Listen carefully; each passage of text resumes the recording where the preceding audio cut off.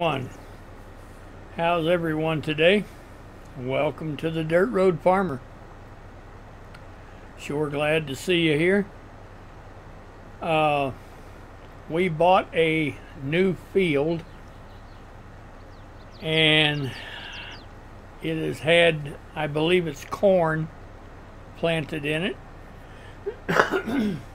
Excuse me. We do have 50% fertilizer, but I'm almost certain that they didn't have the chopped straw mod. They never do. So the first thing we need to do is come in and mulch it and get the stubble knocked down. You can see the stubble across the ground. So we're going to get the stubble knocked down, and then I guess we're going to have to come in and cultivate it. I would think. Now, I'm not sure. Maybe not. We may not have to cultivate. We'll run a small test and find out. If we use a direct drill, no, this is corn. This was corn. So, yeah, we're going to have to plow it. All right, well, that settles that. So, why don't we jump out here and let's make sure. No, it says it was oats. It says it's oats. So we do not have to plow it.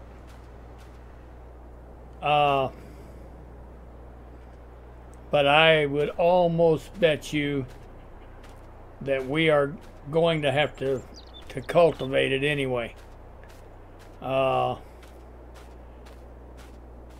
Because, yeah, got to change the ground texture. So now if we had done this and we had the chopped straw mod, then we would not have to. So anyway, we're off and running, and we're going to watch this guy and see if we can get this field cultivated. I'll pull up the HUD. And that is the field right here. And as you can see, it is a odd shaped. I mean, it doesn't get any more odd shaped than this. So, yeah. But anyway, we're slowly working on it. And I did come in here and straighten some of the curves up and had the field running into some of the trees, and I straightened a bunch of that up. So we're going to see if that'll work for us. So anyway, we're going to watch this guy and make sure he don't end up in the drink or in the trees or wherever. Anyway, we'll get right back with you. All right. Well, he made it all the way to the end of the field, doing his center passes, and he started back now, doing all the rows that he skipped, and once he gets that done, then he'll do the headland passes, and I'm thinking he's got 3 of those to do. So, yeah, he's doing a great job. Yeah, we're just going to keep our eye on him. That the reason I don't use this mulcher any more than what I have is I don't think it works right. It doesn't. Whenever he makes a turn like that, it doesn't pick up. He can't pick it up. Therefore, the knives the cutting knives back here, they continue spinning and it wants to slide. So yeah, and whenever it slides like that, sometimes it misses a little bit, but that's the reason I don't use it any more than what I have to. So anyway, we're just going to keep our eye on him. He's doing a good job. And I say but you know, we probably ought to go and just see who's working for us. And wouldn't you know, it's Linda.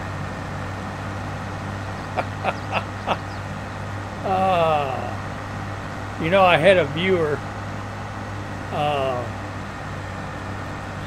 he commented on me naming my AI workers, because I did it just to break up the monotony, and he said, well, it's something about working with robots. He said, I guess that's what it's like, or something, working with robots. But anyway, it's just all in good fun. And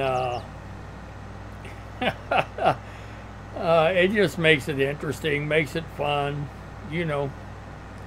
So, but anyway, we're going to keep our eye on her, and we'll get back with you. All right. She is just about to complete her center rows, and she'll be getting started on the headland passes. And like I said, I think I give her 3 of them to do. So this is where she'll start making this chopped up looking mess make sense. So, or let's put it this way, we hope so. We hope that's where she starts making it make sense. But yes, it looks good so far. And I have not had to do anything in ways of trying to help her. She's done all this on her own. Courseplay they have really stepped it up here in the last few days. Really doing a great job. So anyway, we're gonna let her get these headland passes done, and then we'll probably get a couple of cultivators working in this field. I don't know, see how that mulcher slides around? That's why I don't use it so much. I don't really think it works right. I think he's supposed to be able to pick that up, but he can't. And even if you're operating it, you can't pick it up either. Whenever it unfolds, it's on the ground. You're going to mulch whatever you're on, and that just ain't right. But it does get the job done. If you've got a big field to do, yes, it'll get the job done. So that's the reason I use it, only whenever I have to. All right, she's getting ready to switch over to her last headland pass. And I sure wish that mulcher wouldn't slide like it does. Now you see how that missed that right there? Well, that's because of the slope. I'll have to go through and I'll have to fix that. But the field's kind of messed up right there. And that's why it did that. So it looks like I'm going to have a few places that I'm going to have to go through and touch up. The real small places, I'm not going to worry much about it. at all. It's just not going to make that much difference. It's like 3% of the yield in that one spot. So, yeah, I don't think I'm going to get too excited about it. But anyway, we're going to let her get on around this field, and then we'll get a couple of cultivators in here and see what they can do. All right, well, we've got these two cultivators started, and we're going to find out if they're going to be as successful in this field as they were in the last field we cultivated. But I mean, it looks like it. It looks like they know what they're doing. They came up here, they found their first waypoint, and they're getting on with it. So everything looks good so far. So anyway, we'll just keep an eye on them. If they'll just maintain their distance, that's going to be the thing. I've got them set to stay 100 or 250 feet away from one another, and it doesn't really look like they're that much, but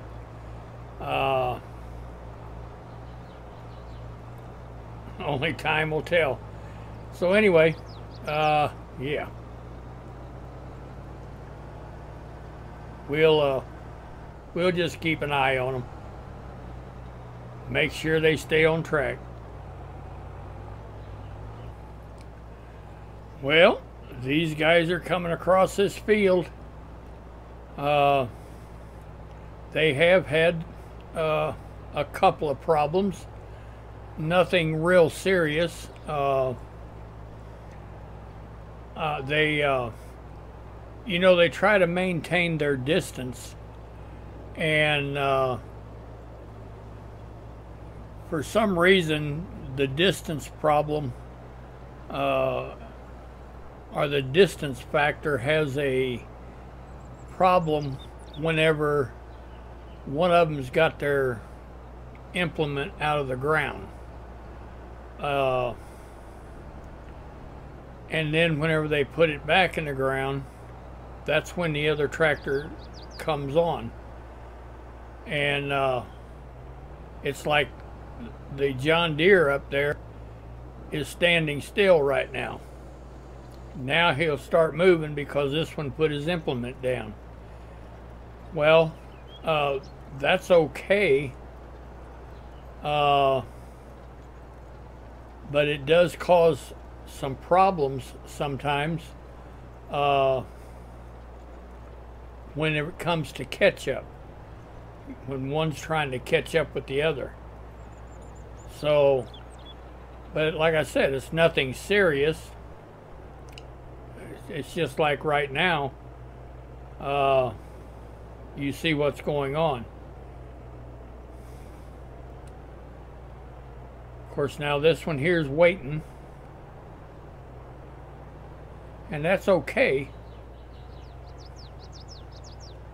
All right, now you need to go, bud. All right.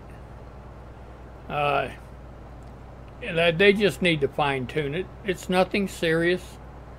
It just needs to be fine-tuned, and I mean, I got them stopped and got them on the right track, kept them from running into one another, and everything was fine. So anyway, they're doing a great job. They've come a long way. You can see up there, whenever they get to the bottom of this field, then they'll start their headland passes, and they'll have two of them to do. So we'll just keep an eye on them. All right, they're down here to the bottom of the field. They have come a long way, and You know, a while ago I was talking to you about the problems that they were having, and I couldn't think of the words to describe what I was trying to tell you. But I did finally find the words that I wanted to say. It's like the first tractor loses that second tractor. They communicate all the time, but if that first tractor has to wait very long, it seems like he loses that second tractor and he don't know where he's at. And that's when that second tractor will run up on him because he don't go. He lost him. And he's not aware that that second tractor is back there. So if that kind of describes what kind of problems that we are experiencing right now. It's going to be kind of interesting. They're getting close to starting their headland pass, and we just want to make sure that they get turned around okay, and that they keep in touch with one another. They communicate, keep their distance, and if they do keep their distance, then they're going to be fine, because they're finding their waypoints just fine. Both of them are finding the waypoints just fine. It's just that well, I guess the first tractor loses a second tractor, and maybe they just lose communication altogether, because when that happens, the second tractor isn't sensing that the first tractor is in front of him. So it's just a fine-tuning thing that they'll get to. But my goodness, what a world of difference in just a few days with Courseplay. They have just, I mean, they've just done a great job. So, but anyway, we're going to watch these guys, because they are getting very, very close to doing their headland passes. So we'll watch, see how they get it started. Once they get it started, they're on a roll. They'll do it. And this might even be their last up and down row, maybe. We'll see, though.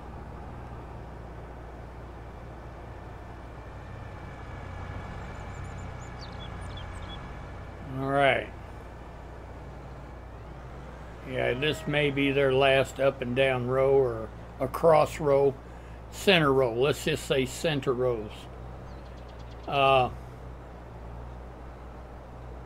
don't know. But they ain't, if it ain't the last one, they ain't got but maybe one more to go. And what worries me is the fact that they're coming down to a point like, I mean, it don't worry me. They'll either get it figured out, or they'll crash, one of the two. You know, it don't worry me. I just like to see it do real well. I don't like to see any problems, because it's such a wonderful tool. I mean, just wonderful. So anyway, we're getting down to the nitty-gritty, and we'll keep our eye on these guys. All right, I think they are starting their headland pass right now. Isn't that something? That's amazing how they worked that out. That is absolutely amazing. All right. Well, we'll keep our eye on them. And this is where they're going to make it all come together, all those jagged edges that they made. So, it's just unbelievable. I mean, I know I keep saying that, and And to somebody that is techie, tech savvy, this wouldn't be such a big deal, I don't guess. But to an old country boy like myself, yeah, this is quite amazing to me. So now what they're going to have to do is they're going to have to maintain their distance, or they will run up on one another. So, but we'll keep an eye on them. They're doing a good job, and we're just going to watch them. All right, they are doing a great job.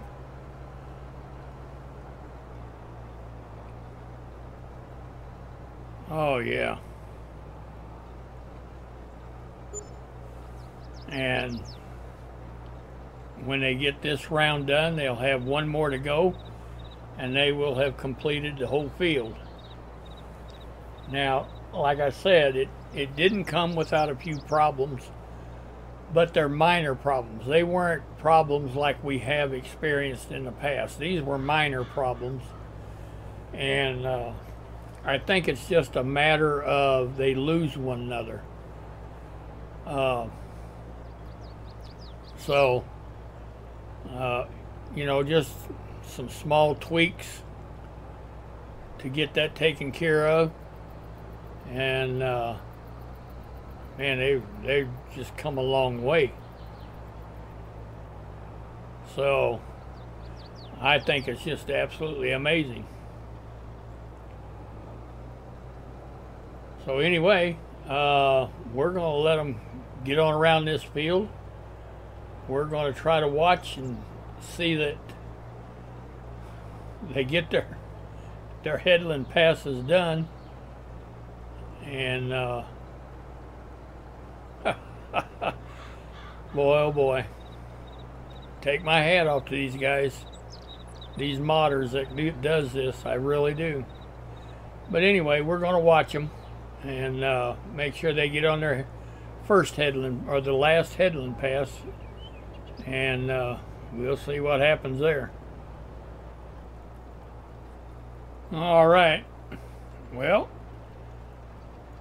they are getting down here to the bottom of the field where they're going to start their last headland pass. And this guy is already cutting over. Whenever he gets, I'm telling you, this is just amazing to me. Whenever he gets down here to where he's supposed to cut over, he should go all the way over to the end of the field, and then the tractor in back of him will run on the right side of him. If you're looking at it from this way, the tractor in back of him will run on the left side. But if you're looking from behind, it'll be on the right side. And there he goes. Now I'm going to tell you something. This field has got to be a Courseplay nightmare, to be honest about it. I'm serious. It's got to be a Courseplay nightmare. Let me bring up the HUD once again, in case you're not familiar with the whole picture. Of course, we'll have to wait for it to save. Excuse me. But there is the field that we're working on. Look at all of those little... It's a Courseplay nightmare. It's just something else. If they can get Courseplay to work on this map, yeah. They ain't gonna have a problem with any map. Just no, they're just not gonna have a problem with any field at all if they can get this field done. Alright, now I don't know why that guy is backing up, but he is.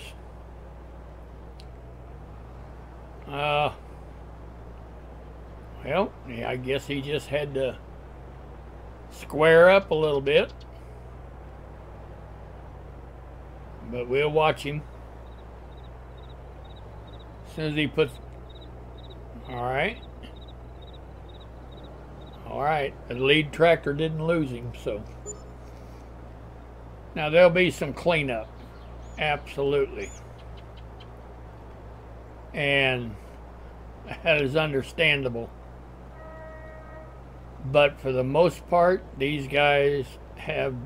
I mean... Courseplay has just done a wonderful job.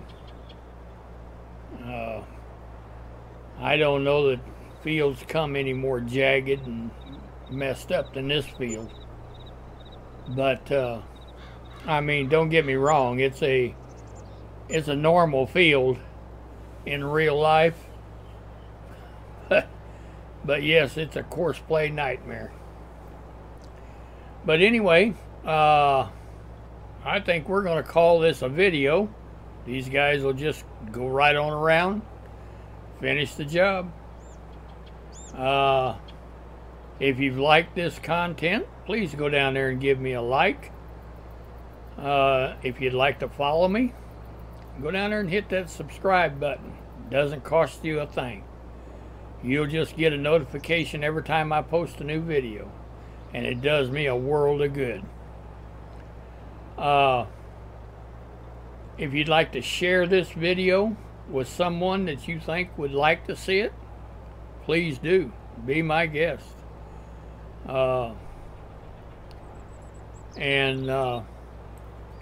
Anyway, I think tomorrow we'll come in here and we'll plant this. I haven't decided what we're going to plant yet.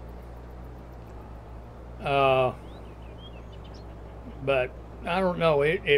I know it won't be corn. That I'm much, and it will not be sorghum. I know that much. But I'll check the prices on things and see where we're at, and we'll decide tomorrow.